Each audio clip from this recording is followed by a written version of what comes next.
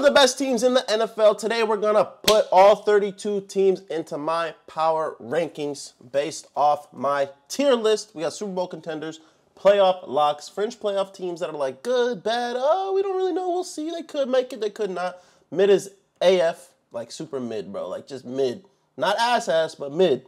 And then we got ass, obviously. I feel like y'all have a couple of locks that are going to be ass. But first up, as per usual, we start with the Arizona Cardinals. They got a big win last night against the Los Angeles Chargers. But it didn't show me a whole much. Like, Kyler's still missing throws to Marvin Harrison, be wide open on some double moves. He's still missing throws. Defense came to play. I'm not going to lie. They gave up 5 field goals, so they did something. They didn't allow any touchdowns. To a Chargers team that's also probably going to be in the mid-AF type of list. 3 wins. Could be better. Both teams are lacking a lot of star power. And, yeah, besides their quarterbacks, like you look around, they got 1 or 2 good players on the rest of the team. That's, you know, insane. The Falcons just lost to Seattle, bro. Like, I don't know. I thought Seattle was ass. They had 3 straight L's. Now the Falcons dropped to a playoff fringe team, a fringe playoff team. 4-3, they're about to, you know, whoever wins this division is probably going to make the playoffs. It's going to be the Falcons and the Bucks, so we will see. They play next week in their second game this season already, both 4-3, so the winner of that will definitely have an edge in that division. Got the best team in football right here. The Baltimore Ravens, Lamar Jackson's the MVP. Zay Flowers and Rashad Bateman look like a great duo. Mark Andrews is back. Isaiah Likely's still there, and Derrick Henry's the best running back in the league. You got best quarterback, best running back in the league. You're looking good. You're sitting pretty right now in the NFL. And they're 5-2, 5 straight wins. Derrick Henry scoring touchdowns every game and just running all over everybody. So they're looking good. The Buffalo Bills just got Amari Cooper. I think with Josh Allen, Amari Cooper a clear #1 receiver on that team now. And if they can get healthy, bro, they're definitely a Super Bowl contender. For sure a playoff lock as well, but I would throw them as one of the 3 teams that I can see coming out of the AFC this season. The Panthers, like, Jaden Daniels didn't even play, and y'all still lost by 30. Like, I bet Panthers +10, and them boys still got blown out. So, it's kind of nutty, but whatever. The Bears, I want to put the Bears as a lock for the playoffs, but, bro, everybody in their division is good as well. And currently they're last. Everybody in their division just won this week besides the Vikings, but they were undefeated, so they still have 1 loss. But, yeah, the Bears are 4-2. Got a big game against Washington next week. So that'll tell me a lot that I need to know about the Bears and Washington as well based off the winner of that game. The Bengals, mid-AF, they play the Eagles this week. Knowing the Eagles, they're going to let Jamar Chase and T. Higgins go absolutely bonkers. And, you know, when it gets cold, that's when them boys, Joe Burrow and them, actually start to hoop. So it could be bad for the Eagles and Eagles fans like myself. But we'll see. They could potentially move up if they go on a couple-game win streak. Might be a fringe playoff team. But it's tough because they got 2 teams in that division that are playing very well right now. The Browns, ass. It's sad. Deshaun got hurt, out for the season. Not like he was playing great anyway, but you never want to see someone go down with a season-ending injury. Jameis' speech was, you know, like, that's a real homie, but it was obviously funny because, you know, it's Jameis. But, yeah, Dallas Cowboys, fringe playoff team. They are mid, but it's the Cowboys, bro. They're going to find a way maybe to make the playoffs. Obviously not win in the playoffs, but make the playoffs. They're a little injured. Micah needs to come back. Deron Bland's going to come back soon. And I don't know.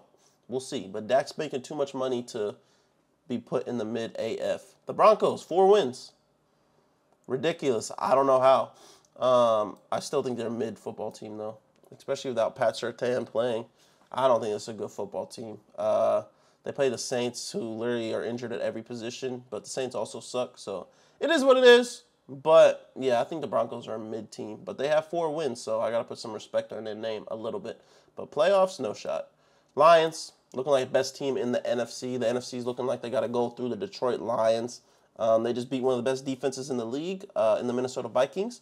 So they're also looking very good going into the season so far through, 7 weeks. So, yeah, the Lions are definitely up there. Packers, first playoff lock that we got. I think the Packers, When healthy, and if Jordan Love just doesn't turn the ball over, they look like the second best team in that division over the Vikings and the Bears. For now, it's still week 7. There's still a lot of football left to be played. But right now, the Packers are looking good, bro. They're getting wins. They got 5. They're 5-2. I think that's 3 straight wins. Jordan Love is throwing for 350 yards every game, 3+ touchdowns. Josh Jacobs looks good. So we'll see. The Texans, it's like they're an okay football team. Nico Collins got hurt, so that's been tough for C.J. Stroud, but you still got hella weapons. And the only reason they're a playoff lock is because they play in the worst division in football with the Colts, the Jags, and the Titans. All 3 of those teams are booty meat. So, yeah, I got to put them in a playoff lock because they're going to win their division, and that's an automatic playoff position.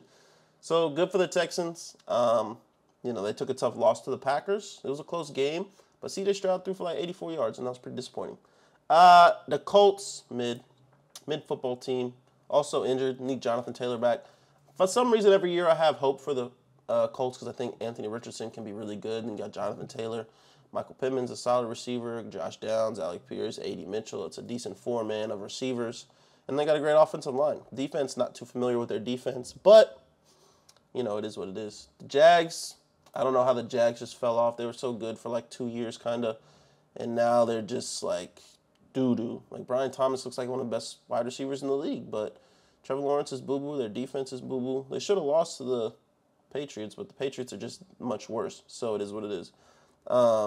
What I hate to do right here is put the Chiefs as Super Bowl contenders because they don't look good, bro. But how can I put a team that's 6-0 not as a Super Bowl contender? Like, they literally haven't lost a game, and Patrick Mahomes doesn't look like a top 5 quarterback.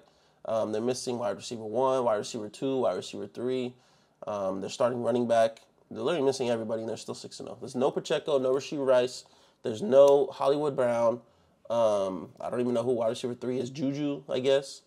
And I think they're missing a corner, bro. So, like, they're doing a lot with little, and I gotta respect it because Mahomes, whatever he does, he just is a winner, even if he's playing like dog water. Raiders, ass. Like, their season's over. They might as well tank for Shadur or Quinn Ewers or Carson Beck or Cam Ward. One of those 4. Those are probably going to be the 4 top quarterbacks going. I'm not sure if any of these teams, maybe the Browns take a quarterback. But, yeah, we'll see. Chargers, 3-3. Not sold on their team. J.K. Dobbins couldn't run the ball last night against a bad Cardinals rush defense. And they couldn't score a touchdown. Kicked 5 field goals. Dicker the kicker. That boy got a leg, though. Pause. He could kick the shit out the ball. So that's pretty lit. The Rams, also mid. Cooper Kupp's going to play Thursday. And I just saw Puka is coming off IR. So in about 2 weeks, the Rams should be back in action. I know their O-line is still a little injured. But, I mean, their record's not good. But they're getting their players back at a good time. So maybe they can go on a little run. Same type of thing for the Dolphins, bro. They're in the same boat. Like, Tua's hurt and they suck. But Tua's coming back this week. So I think we see an explosive offense from the Dolphins again coming back this week. Not sure who they play. But I feel like having Tyreek back can only be good. So I'm going to put them as mid right now. The Vikings dropped a lot for me. I don't know how far Sam Darnold's going to take them, bro. And, yeah, it's in a tough division. There's a lot of these teams I'm just not sure about. Yeah, they got 1 loss, but it's a long season. They still got to play a lot of division games. And if they're losing those division games, they're not going to make the playoffs. But they are 5-1, so, we'll see. Patriots, ass. Don't even have to speak about them. Saints, ass. Giants, ass. 3 teams right here that are just bad, bro. Just bad football teams. It's sad to see because at one point in my life, these 3 teams were incredible teams. But not right now. The Jets are mid-AF, but, like, people are still holding out hope for them, thinking that they might do something useful this season. I think they're, 2-5, 2-4 right now? That's really bad. But you have you have the best wide receiver 2 in the league in Garrett Wilson. So, we'll see. Devontae, I don't know. That team it shocks me how bad they are, but we'll see. The Eagles, I think the Eagles are a playoff lock. They're starting to get under control with their team. They've won 2 straight after 2 tough losses to the Bucs and the Falcons. Offense looks good again. Jalen Hurts is making plays. No turnovers the past 2 games. Big test for them against the Bengals this week because, the Bengals have high-flying offense. But, yeah, Saquon's looking like the steal of the offseason. He's looking incredibly good. Steelers with Russ look good, bro. They might be a lock because they're probably going to come second or first in their division. They're going to win at least 10 games, Mike Tomlin. So they're looking good. They're 5-2. They still get to play the Browns twice this season, so that's probably 2 dubs. The Bengals, they'll probably split with them, and they might split with the Ravens. So that's looking at 4 wins right there just in the division. So, yeah, that's already 9 wins, and they just got to win another one. I think they can go 10-7 for Shody. The Niners, they're a fringe playoff team. Them and the Seattle Seahawks are right in the same boat. So I think Seattle's in first place with 4-3, and the Niners are like 3-4, 3-3, something like that. But this is going to be one team from the division to make it. It's not looking good for either of these teams right now. 49ers are very injured, like extremely injured, and it's ugly for them. But Seattle, I don't know how they won against the Falcons, bro. They lost 3 straight, and they beat a team that I thought was pretty good. So I'm not sure. But we'll add the Bucs and the fringe playoff teams because it's between the same thing as the NFC East. I mean, the NFC West and the NFC South, same boat. Top 2 teams, I think only one team makes the playoffs because, they're just going to be beating each other up. But the Bucs and the Falcons both get to play the Saints and the Panthers in the division, so that should be an extra 2 wins for both of them. Titans suck. And the Washington Commanders, I think, are a playoff lock. So, yeah, that's what it looks like. The Commanders look good without Jaden Daniels. Hopefully, Jaden Daniels can stay healthy. You never want to see anybody get injured. But, yeah, that's our list. Let's look at last week's list. Pretty similar. Playoff teams, fringe playoff teams.